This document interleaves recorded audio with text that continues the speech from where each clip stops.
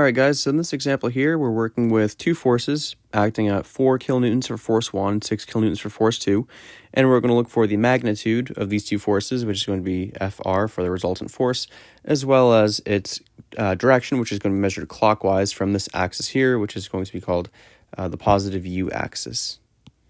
So first, let's use the law of parallelograms or the parallelogram properties to find the magnitude of these two forces. So we'll transpose these two forces, F1 and F2.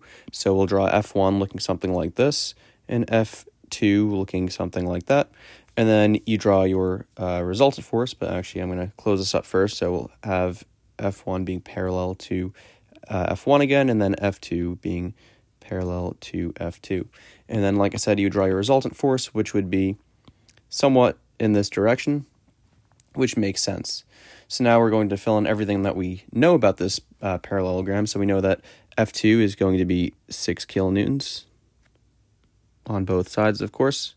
And then F1 was 4 kilonewtons.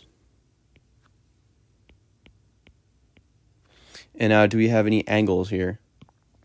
So this angle between these two forces, between force F2 being the 6 and the force F1 being the 4, would be this angle here, right?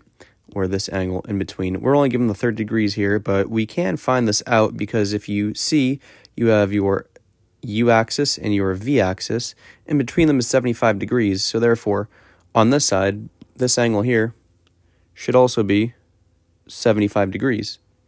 But we're only looking for this part here. So let me actually draw it in red to make it more legible. We're looking for this area here. So if you subtract this 30 degrees here from your 75, you know that you're dealing with a 45-degree angle here. So this here is actually 45 degrees. So now we know that the angle between these two forces is actually going to be 75 degrees, 30 plus 45. So let me go ahead and fill that in on our parallelogram. So here we have 75 degrees between our two forces. And then, of course, opposite angles, the opposite also equals 75 degrees. Now, a parallelogram has 360 degrees all around it. All angles add up to 360 degrees. So if we know that we have 360 minus 75 and 75, that's 150. We have 210 degrees between this angle and this angle. We also know that they must be equal. So 210 divided by 2 means that this here is 105 degrees. And then this here is also 105 degrees. So now if you make the clever observation here that you actually have two triangles in this parallelogram, you have this force here, and the resultant force. That's one triangle, and then you have another force here, force going down, and the resultant force making you another triangle. We can use one of these triangles because we have two sides and an angle in each triangle, and then we can use the law of cosines to find out all of our missing information, such as our resultant force. So let's go ahead and do that. So we'll transpose a triangle. So we have our 6 kilonewtons coming down, something like that. Our 4 kilonewtons going over something like that. And then lastly, our resultant force to close it all up, going something like that. Now let's label this up. So we have 6 kilonewtons coming down, 4 kilonewtons going horizontal. And of course, this isn't actually vertical and horizontal because we don't know if it's actually down the y-axis and across the x-axis. But we know that this is 105 degrees between them. And we don't actually know what the angle is between the resultant force and force F2 of 6 kilonewtons because that 75 degrees is split in some sort of fraction between these two triangles. So we don't know what that is for now, but we do have these three pieces of information. We have side, side, and angle, which means that this actually is a side-side angle triangle. So therefore, we can use the law of cosines, which is valid when you have a side-side angle triangle. And what the law of cosine says is that, in this case, the resultant force, so we'll have this as Fr, the resultant force would be equal to the square root of side 1, which we'll say is the 4 kilonewtons squared, plus side 2, which is the 6 kilonewtons squared, minus 2 times each side, so 4 and 6. And then we're going to multiply all of that by the cosine of the opposite angle, which would be this angle right over here, which is opposite of the resultant force, 105 degrees.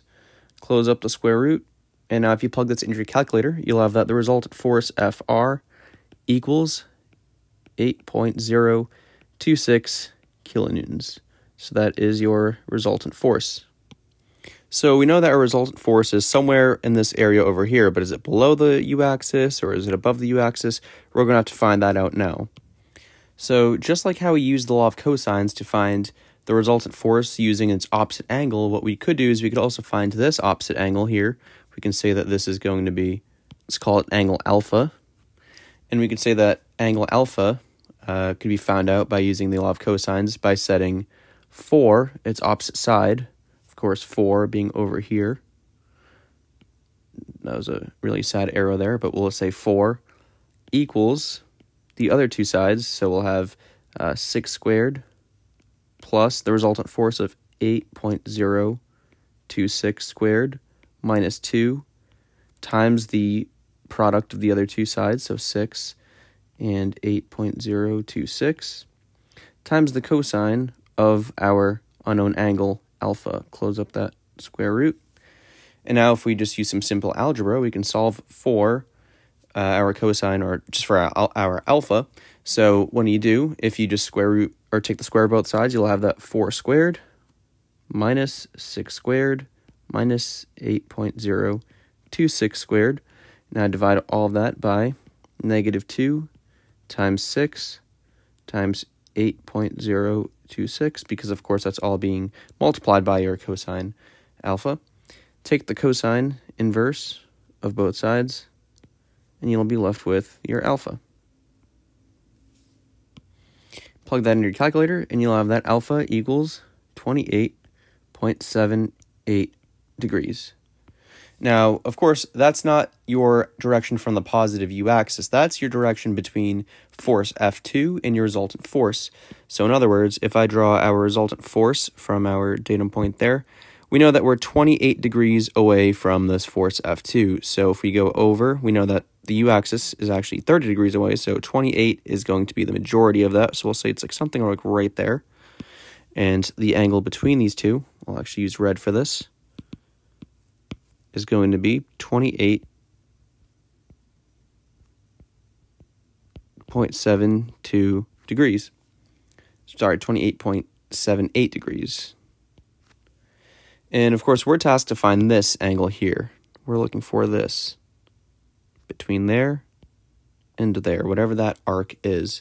And we can find that arc by subtracting 30 degrees minus 28.78 degrees. Of course, that's going to be the difference of this 30 and this 28.78 to get you the difference there.